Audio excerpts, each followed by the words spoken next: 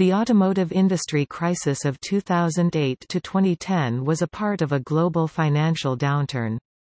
The crisis affected European and Asian automobile manufacturers, but it was primarily felt in the American automobile manufacturing industry. The downturn also affected Canada by virtue of the Automotive Products Trade Agreement. The automotive industry was weakened by a substantial increase in the prices of automotive fuels linked to the 2003 to 2008 energy crisis, which discouraged purchases of sport utility vehicles (SUVs) and pickup trucks which have low fuel economy. The popularity and relatively high profit margins of these vehicles had encouraged the American Big Three automakers, General Motors, Ford, and Chrysler to make them their primary focus. With fewer fuel-efficient models to offer to consumers, sales began to slide. By 2008, the situation had turned critical as the credit crunch placed pressure on the prices of raw materials. Car companies from Asia, Europe, North America, and elsewhere have implemented creative marketing strategies to entice reluctant consumers as most experienced double-digit percentage declines in sales. Major manufacturers, including the Big Three and Toyota, offered substantial discounts across their product lineups. The Big Three faced criticism for their mix of available vehicle types offered, which faced criticism for being ill-suited to a climate of rising fuel prices. North American consumers turned to smaller, cheaper, more fuel-efficient imports from Japan and Europe.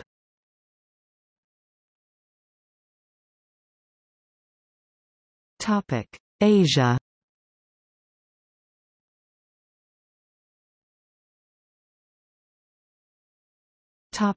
China. In 2008, the Chinese government reduced automotive taxes in order to spur flagging sales. In January 2009, Chinese auto manufacturer Chery reported unprecedented monthly sales. See also automobile industry in China.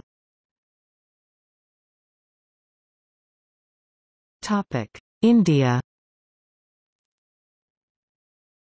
Citing falling production numbers, the State Bank of India reduced interest rates on automotive loans in February 2009. For the first few months of 2009, Tata Motors conducted a widespread marketing campaign heralding the debut of the Tata Nano. Billed as the people's car, the manufacturer hopes the low cost will encourage customers to purchase the vehicle despite the ongoing credit crisis.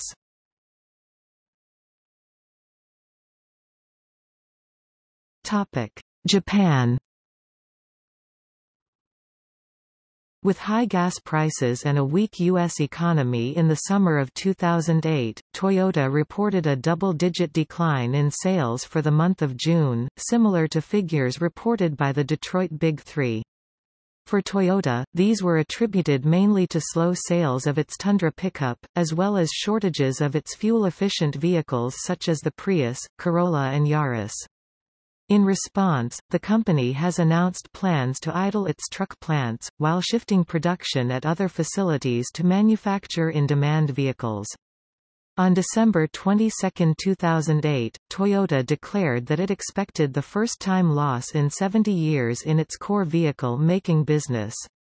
Loss of $1.7 billion, in its group operating revenue, would be its first operating loss since 1938. Company was founded in 1937. Toyota saw its sales drop 33.9% and Honda Motor by 31.6%. On 5 December 2008, Honda Motor Company announced that it would be exiting Formula One race with immediate effect due to the 2008 economic crisis and are looking to sell the team. Honda has predicted that there may be reductions among part-time and contract staff. Upper management bonuses would also be reassessed, and directors in the company will take a 10% pay cut effective January 2009. Nissan, another leading Japanese car manufacturer, announced that it also would be slashing production and will reduce its output by 80,000 vehicles in the first few months of 2009. In December 2008, Suzuki, Japan's fourth biggest car manufacturer, announced that it will cut production in Japan by about 30,000 units due to falling demand. The company is expected to face its first profit drop in 8 years for financial year ending in March 2009. On 16 December 2008, Fuji Heavy Industries, Japan's largest transport equipment manufacturer and the maker of Subaru brand cars, announced that it would exiting World Rally Championship at the end of the 2008 championship. This sudden decision was in response to the widespread economic downturn that is affecting the entire automotive industry, and came one day after competitor Suzuki exited the sport. Reported in Bloomberg on December 23, 2008, that Mitsubishi Motors is to widen production cuts on falling demand. The Japanese maker of Outlander sport utility vehicles, will scrap the night shifts at 2 domestic factories as the deepening global recession saps auto demand. The carmaker will halt the night shift at its Mizushima plant, excluding the minicar line. Nighttime work at the Okazaki factory will stop from February 2. The cuts are part of Mitsubishi's move to reduce planned output by 110,000 vehicles in the year ending March because of tumbling sales in Japan, the US and Europe. Japan's vehicle sales may fall to the lowest in 31 years in 2009, according to the country's Automobile Manufacturers Association. Mitsubishi will also halt production of passenger cars on every Friday next month at the Mizushima factory in western Japan. The Okazaki plant in central Japan will close every Saturday in January and for another 5 days. Toyota, on December 22, 2008, slashed profit forecasts amid a sales slump.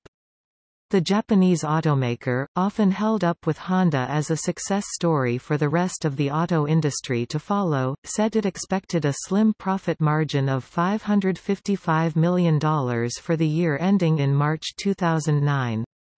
Toyota had originally been projecting a massive profit of $13.9 billion for that period. Their sales in the United States were down 34% and were down 34% in Europe as well. They expected a loss which would be the equivalent of about $2 billion CDN. Toyota President Katsuaki Watanabe said the impact on the company from the struggling global economy has been faster, wider and deeper than expected. The change that has hit the world economy is of a critical scale that comes once in 100 years, Watanabe said, speaking in Nagoya. Facing its first loss in nearly 60 years, Toyota sought loans from the Japanese government. On November 4, 2009, Toyota announced its immediate withdrawal from Formula One, ending the team's involvement in the sport after 8 seasons. See also 2009-2010 Toyota vehicle recalls.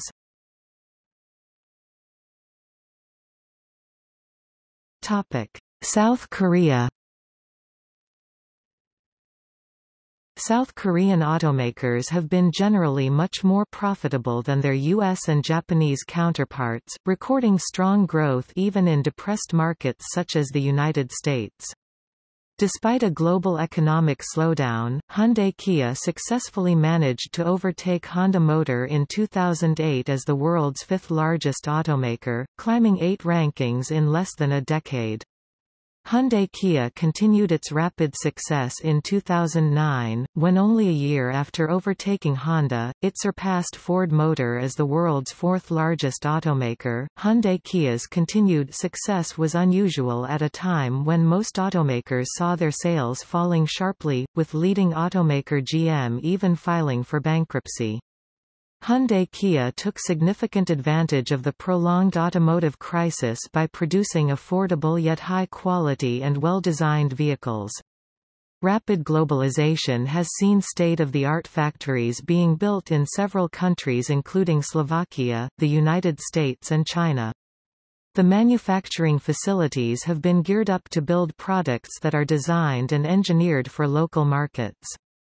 The Kia Ceed is a leading example, being designed, developed and engineered in Germany and built in Slovakia. Unlike others, this crisis turned into an opportunity for many South Korean automakers.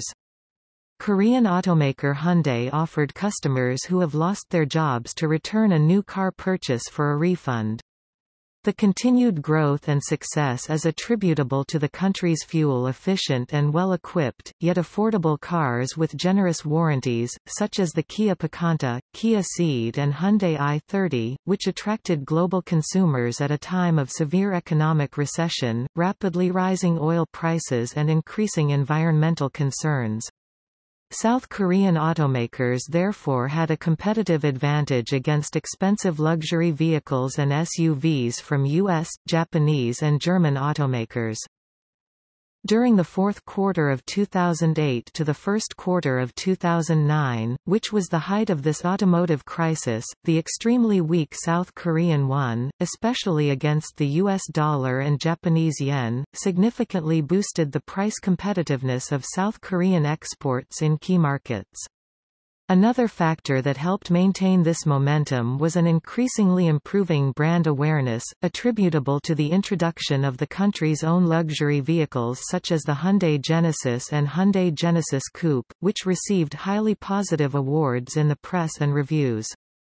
Hyundai's brand grew by 9% in 2008, surpassing Porsche and Ferrari, while it used the Super Bowl football broadcast, the world's most expensive commercial airtime, to promote the Hyundai brand in the United States. Nonetheless, South Korean automakers were not completely immune to this automotive crisis, and in December 2008 Hyundai Motor Company had begun reducing production at plants in the US, China, Slovakia, India and Turkey because of sluggish demand. The company missed an earlier projection of 4.8 million units for 2008 and announced a freeze of wages for administrative workers and shortened factory operations as demand weakens amid a global financial crisis. South Korea's fourth largest automaker, SsangYong Motor, owned by the Chinese automobile manufacturer SAIC, Shanghai Automotive Industry Corporation, is the worst affected company in this crisis as it manufactures mainly heavy petroleum-consuming SUVs. The carmaker recorded its fourth straight quarterly losses by the end of 2008 with red ink of $20.8 million in the third quarter. Also during the July to September period, sales dropped 63% to 3,835 vehicles.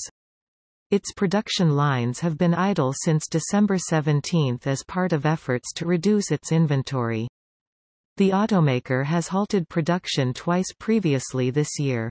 In December 2008, SAIC gave an ultimatum to the SsangYong Union to accept its restructuring plan or face the parent company's withdrawal, which, if implemented, would mean certain bankruptcy. A 70% share of SsangYong was acquired by India's Mahindra and Mahindra Limited in February 2011. However, the South Korean Ministry of Knowledge Economy said that there will be no liquidity provision at the government level for 5 automakers, Hyundai, Kia, GM Daewoo, Samsung Renault and SsangYong. We have no plans to inject liquidity into the carmakers, a ministry official said. It has been repeatedly made clear.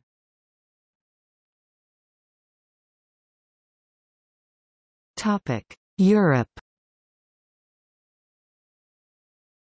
In Europe, where car sales had also drastically decreased, consideration was being given to financial support for the automotive industry, particularly in France, Germany and Italy.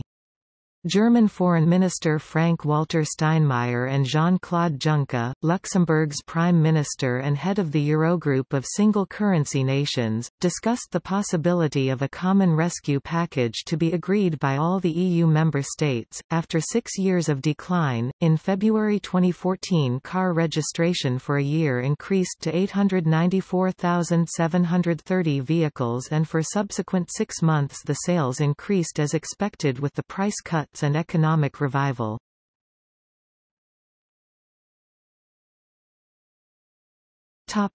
France. On November 20, 2008, French automobile manufacturer PSA Peugeot Citroën predicted sales volumes would fall by at least 10% in 2009, following a 17% drop in the current quarter. As a result, it planned to cut 2,700 jobs. On the 11th of February 2009, PSA announced it would cut 11,000 jobs worldwide. However, none of these are expected to be in France. Renault announced a net profit for 2008 of €599 million for the 2008 financial year. This was a 78% drop in profits from the 2007 financial year. European sales fell 4% and worldwide sales 7%, forcing Renault to abandon their 2009 growth targets. This however made Renault one of the few car makers to return a profit. Renault consistently struggled to return profits in the 1990s.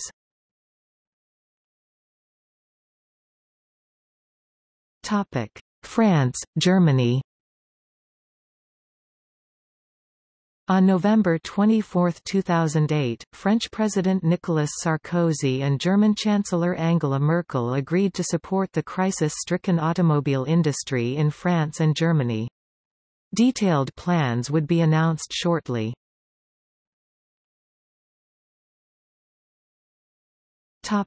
Italy. On December 16, 2008, Fiat in Italy announced that it will extend its temporary plant closures in Italy by a month. The Pomigliano d'Arco, the main plant for its Alfa Romeo cars, will be shut for 4 weeks. However, on February 20, 2009, reacting to actions by the Italian government to stimulate the automotive sector, Fiat said its plant closures would be curtailed. The company also forecast that sales in Europe will drop by 14% in 2009. On January 20, 2009, the company announced that it had entered into an agreement, subject to regulatory approvals, to acquire 35% of Chrysler. Fiat's 35% stake in Chrysler would not involve a conventional sale of shares, but would be achieved in return for allowing Chrysler to utilize some of Fiat's fuel-efficient technologies. Chrysler's February submission to the U.S. government included a commitment to produce 9 Fiat-derived vehicles over a 4-year period starting in 2010, including 4 hybrid electric and battery electric models. Chrysler would be accorded access to Fiat sales outlets in Europe, while in reciprocation Fiat will also gain access to Chrysler's dealership network in the U.S., where it is predicted smaller models such as the Fiat Grande Punto may be successful. In the past, Fiat has had trouble gaining a foothold in the American markets, whilst Chrysler has never held a strong market share in Europe since it sold its UK-based Rootes Group and France-based Simca to PSA Peugeot Citroën in the 1980s. On January 22, 2009, Fiat announced a 19% drop in revenues in the last 3 months of 2008. Italian Prime Minister Silvio Berlusconi said the government would meet to discuss the issue.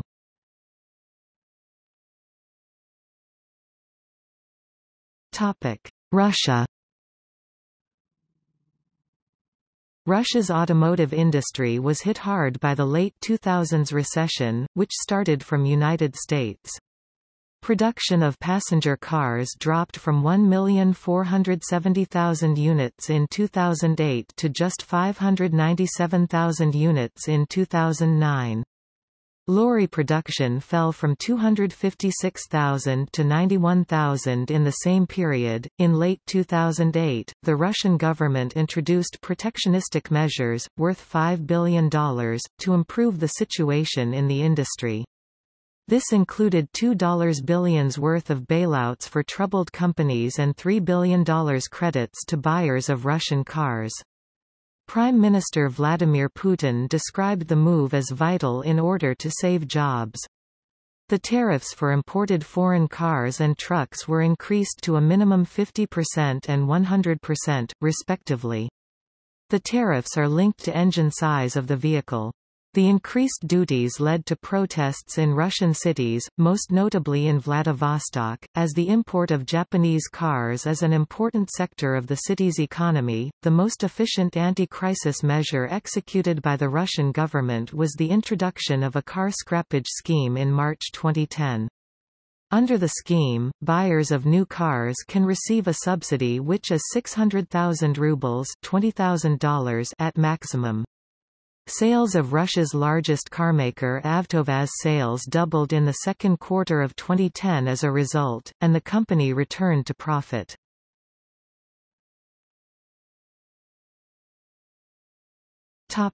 Spain. Spanish automobile manufacturer SEAT, a subsidiary of the Volkswagen Group, cut production at its Martorell plant by 5% on 7 October 2008, due to a fall in general sales. This affected 750 employees and continued until July 2009. SEAT is still continuing to install solar panels in its Martorell plant near Barcelona.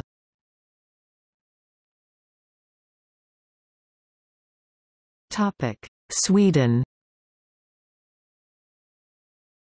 On December 11, 2008, the Swedish government provided its troubled automakers, Volvo and Saab, with support amounting to 28 billion Swedish kroner, $3.5 billion United States dollars. The two companies had requested assistance, faced with the financial difficulties of their U.S. owners Ford and General Motors. The plan consists of a maximum of 20 billion Swedish kroner in credit guarantees, and up to 5 billion Swedish kroner in rescue loans. On 18 February 2009, General Motors warned Saab may fail within 10 days, should the Swedish government not intervene. On 20 February, an administrator was appointed to restructure Saab and assist in it becoming independent of its troubled parent General Motors. General Motors have confirmed their intention to sell their Swedish subsidiary, Saab. Of Sweden's 9 million population, 140,000 work in the car industry and they account for 15% of exports.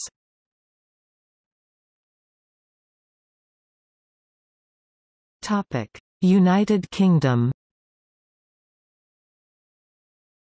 In the United Kingdom, Jaguar Land Rover, now owned by Tata Motors, was seeking a $1.5 billion loan from the government to cope with the credit crisis. On the 22nd of December 2008, Tata declared that it would inject tens of millions of pounds into the company it had acquired from Ford Motor Corporation in early 2008. British Prime Minister Gordon Brown also stated the intention to help out car industry in UK on 8 January 2009. Nissan UK announced it was to shed 1,200 jobs from its Washington, Tyne and Wear factory in northeast England. This announcement was made, despite the plant recently being hailed as the most efficient in Europe. General Motors' UK subsidiary Vauxhall Motors, whose brand is the second most popular in the UK, has two bases in the UK, a factory in Ellesmere Port, Cheshire and their headquarters and design and development centre in Luton, Bedfordshire. It is as yet unknown whether these plants will be affected by the GM cutbacks. The group, along with their sister subsidiary, Opel of Germany, was supposed to be sold in their majority to Magna International, an Austro-Canadian company who supply many parts to large car companies, but General Motors cancelled the transaction. UK bus manufacturer Optare received an order from Arriva in November 2008 for the manufacture of 53 buses in a contract worth over £6 million, securing 500 jobs at the company's assembly factory in Crossgates, Leeds, West Yorkshire and the parts centre in Cumbernauld, North Lanarkshire. UK van and commercial vehicle manufacturer LDV Group asked the UK government for a £30 million bridging loan to facilitate a management buyout of the group. On the same day this was refused. LDV has since said it has a viable future and intends to become the first volume producer of electric vans should the management buyout take place. Production at LDV's factory in Birmingham, West Midlands, where it employed 850 staff, has been suspended since December 2008 due to falling demand. Eventually, no buyout materialized and LDV was declared defunct on 15 October 2009. Along with several other countries, the UK government launched a scrappage incentive scheme in order to support the crisis-stricken industry. Cars registered prior to 31 July 1999, later extended to 29 February 2000, were eligible to be scrapped in exchange for a discount of £2,000 on a new car, half of which was provided by the government and the other half by the dealer. The scheme came to an end on 31 March 2010.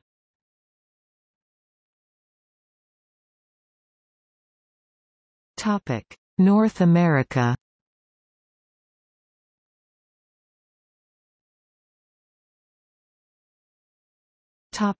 Canada. The Canadian auto industry is closely linked to the U.S., due to the Automotive Products Trade Agreement and later the North American Free Trade Agreement (NAFTA), and is in similar trouble.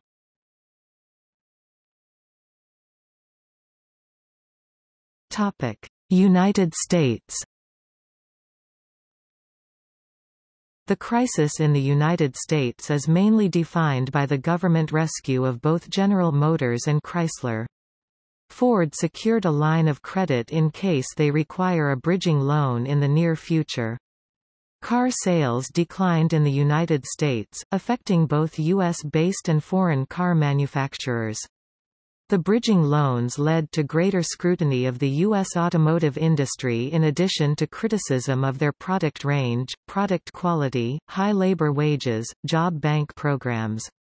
The government-backed rescue of the American auto industry gained the support of 37% of Americans in 2009 according to a CNN, Opinion Research Corporation poll, and it gained the support of 56% of Americans in 2012 according to a Pew Research Center poll. Chrysler was forced into bankruptcy in April 2009 and GM in May, while the Big Three U.S. market share declined from 70% in 1998 to 53% in 2008. Global volume increased particularly in Asia and Europe. The U.S. auto industry was profitable in every year since 1955, except those years following U.S. recessions and involvement in wars. U.S. auto industry profits suffered from 1971 to 73 during the Vietnam War, during the recession in the late 1970s which impacted auto industry profits from 1981 to 83, during and after the Gulf War when industry profits declined from 1991 to 93, and during the Iraq War from 2001 to 03 and 2006 to 09. During these periods the companies incurred much legacy debt, facing financial losses. The Big Three have idled many factories and drastically reduced employment levels. GM spun off many of its employees in certain divisions into independent companies, including American Axle in 1994 and Delphi in 1999. Ford spun off Visteon in 2000. The spin-offs and other parts makers have shared Detroit's downturns, as have the U.S.-owned plants in Canada. Altogether the parts makers employ 416,000 people in the U.S. and Canada. General Motors alone is estimated to have lost $51 billion in the 3 years before the 2008 financial crisis began. GM is set to reacquire factories from its Delphi subsidiary during its Chapter 11 restructuring. The 2005 Harbor Report estimated that Toyota's lead-in benefits cost advantage amounted to $350 US to $500 US per vehicle over North American manufacturers. The United Auto Workers agreed to a two-tier wage in recent 2007 negotiations, something which the Canadian Auto Workers has so far refused. Jared Bernstein, the chief economist of Vice President Joe Biden, noted in an interview with WWJAM in Detroit that most of the 2007 contract concessions apply only to new hires, while older workers still benefit from contracts that were signed a long time ago. However, only 30% of parts used by the Big Three employ union labor, with 70% sourced from non-union labor.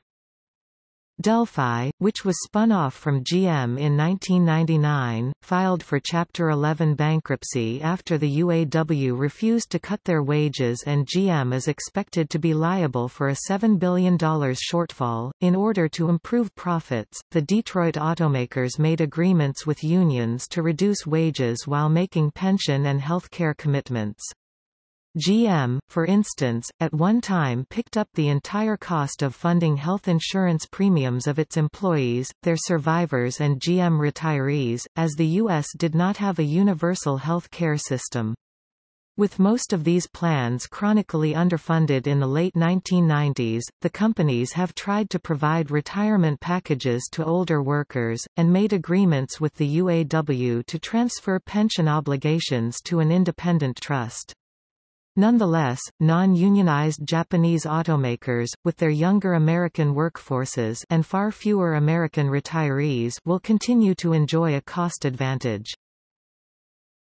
Despite the history of their markets, many long-running cars have been discontinued or relegated to fleet sales, as GM, Ford and Daimler Chrysler shifted away resources from midsize and compact cars to lead the SUV craze. Since the late 1990s, over half of their profits have come from light trucks and SUVs, while they often could not break even on compact cars unless the buyer chose options.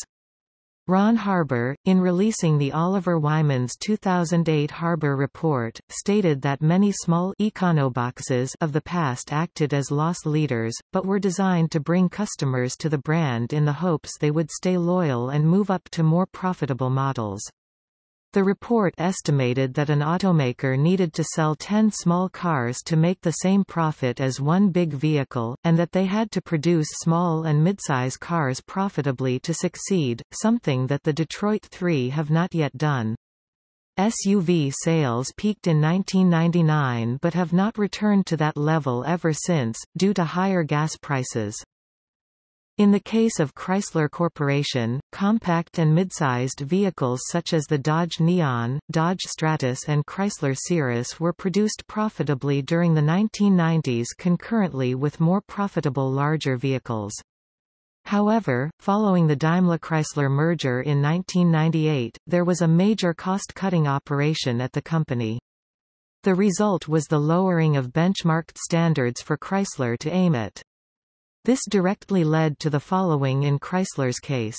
There was realignment of the Chrysler Group model range with those of GM and Ford, i.e. a skew towards larger vehicles. The Detroit Big Three had been slower to bring new vehicles to the market compared with foreign competitors. The Big Three have battled initial quality perceptions in spite of reports showing improvements. Falling sales resulted in the Big Three's plants operating below capacity. GM's plants were operating at 85% in November 2005, well below the plants of its Asian competitors, and was only maintained by relying on cash incentives and subsidized leases. Rebates, employee pricing, and 0% financing boosted sales but drained the automaker's cash reserves. The subprime mortgage crisis and high oil prices of 2008 caused the popularity of once best-selling trucks and SUVs to plummet. Automakers were forced to continue offering heavy incentives to help clear excess inventory. Due to the declining residual value of their vehicles, Chrysler and GM stopped offering leases on most of their vehicles in 2008. In September 2008, the Big Three asked for $50 billion to pay for health care expenses and avoid bankruptcy and ensuing layoffs, and Congress worked out a $25 billion loan. By December, President Bush had agreed to an emergency bailout of $17.4 billion to be distributed by the next administration in January and February.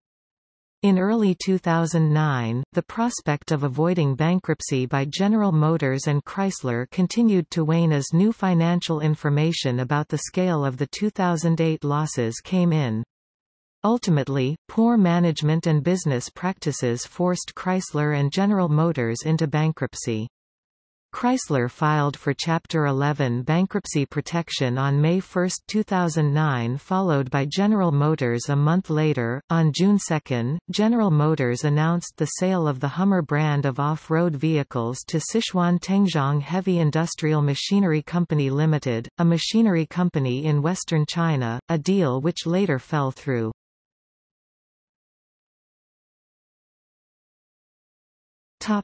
Effects of environmental expectations and changing product demand. Environmental politics and related concerns regarding carbon emissions have heightened sensitivity to gas mileage standards and environmental protection worldwide. In a 2007 edition of his book An Inconvenient Truth, Al Gore criticized the Big Three. They keep trying to sell large, inefficient gas guzzlers even though fewer and fewer people are buying them. For example, Japan requires autos to achieve 45 miles per U.S. gallon 5.2 L, 100 kilometers, 54 mpg imp of gasoline, and China requires 35 mpg U.S. 6.7 L, 100 kilometers, 42 mpg imp. The European Union requires 47 mpg US 5.0 L, 100 km, 56 mpg imp by 2012. By comparison, U.S. autos are required to achieve only 25 mpg US 9.4 L, 100 km, 30 mpg imp presently. Other nations have adopted standards that are increasing mpg requirements in the future. When California raised its own standards, the auto companies sued. The Big Three received funding for a $25 billion government loan during October 2008 to help them retool their factories to meet new fuel efficiency standards of at least 35 mpg US 6.7 L, 100 km, 42 mpg imp by 2020. The $25 billion in loans from the Department of Energy to the auto manufacturers were actually authorized by Congress early this year but not funded. Automakers could use these loans to equip or establish facilities to produce advanced technology vehicles that would meet certain emissions and fuel economy standards. Component suppliers could borrow funds to retool or build facilities to produce parts for such vehicles.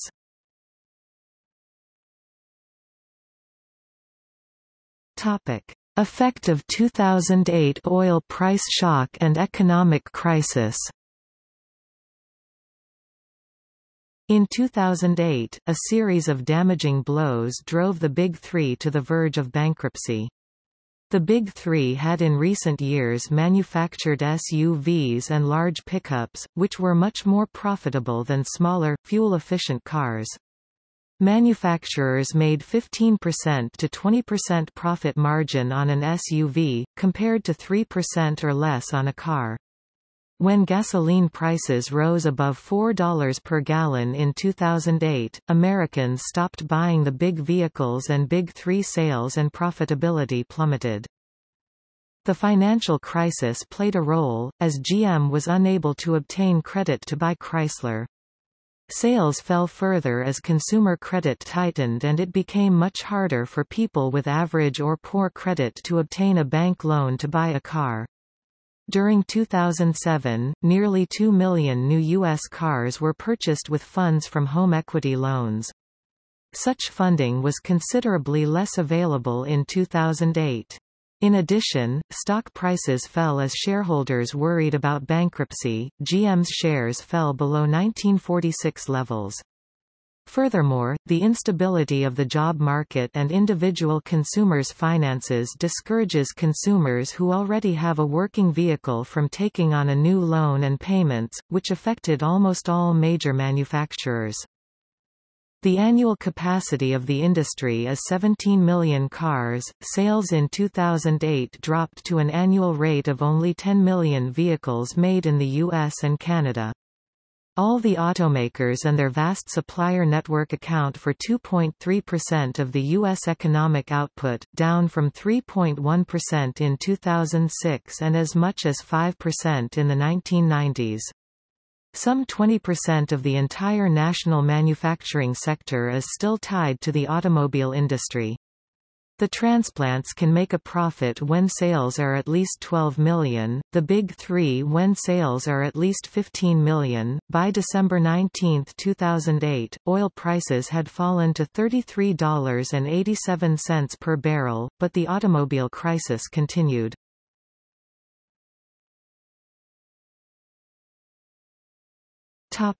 See also: corporate welfare, lemon socialism, Presidential Task Force on the Auto Industry, Too Big to Fail, effects of the 2008–10 automotive industry crisis on the United States, effects of the 2008–10 automotive industry crisis on Canada.